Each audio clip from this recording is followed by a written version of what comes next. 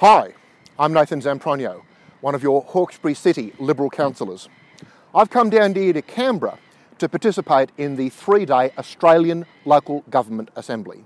It's a conference of councils from around Australia to gather and work on our relationship with these guys. I know that councils don't do the really big things. We don't do macroeconomic policy, we don't do trade deals, we don't do geopolitics. We do roads, rates and rubbish. We do pools, parks and playgrounds. But we need a seat at the table to work well with our federal counterparts. It's worth remembering that COAG, the Council of Australian Governments, that was founded in the 1990s, had a seat at the table for local government. Unfortunately, we've lost that seat. When COAG was replaced by the National Cabinet last year, the seat for local government was taken away, which means that we didn't get the opportunity to talk about issues important to local government with our federal colleagues.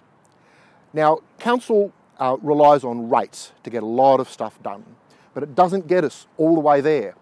Hawkesbury Council took in $62 million worth of council rates in the last financial year. The special rate variation that was pushed through the current dominant bloc on council added to that take by about $7.9 million, not to mention what they did by abolishing the rural residential category and changing the rating formulation.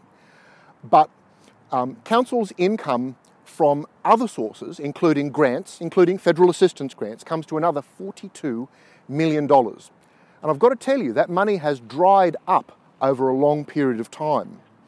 Federal assistance grants, the primary mechanism by which we got assistance from the federal government, used to comprise 1% of federal taxation revenue nationwide back in 1996 when John Howard was elected.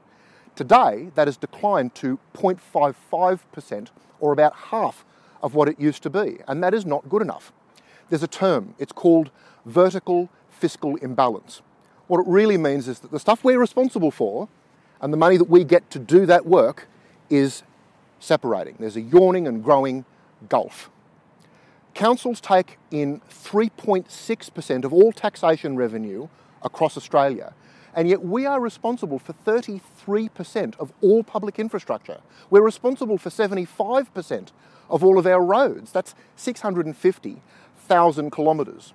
Now, what we get from the federal government is very welcome. I mean, there was an extra $1 billion in the most recent federal budget for the roads and community infrastructure fund. That takes that commitment to about $2.5 billion, and Hawkesbury Council is going to get about $2.2 million worth of that money, and I'm already working closely with community groups to see how that money can be best spent. But I wanted to let you know that I'm down here in Canberra working really hard to put the case to our federal parliamentarians that there needs to be reasonable support for the important work that local governments do. Thanks for listening.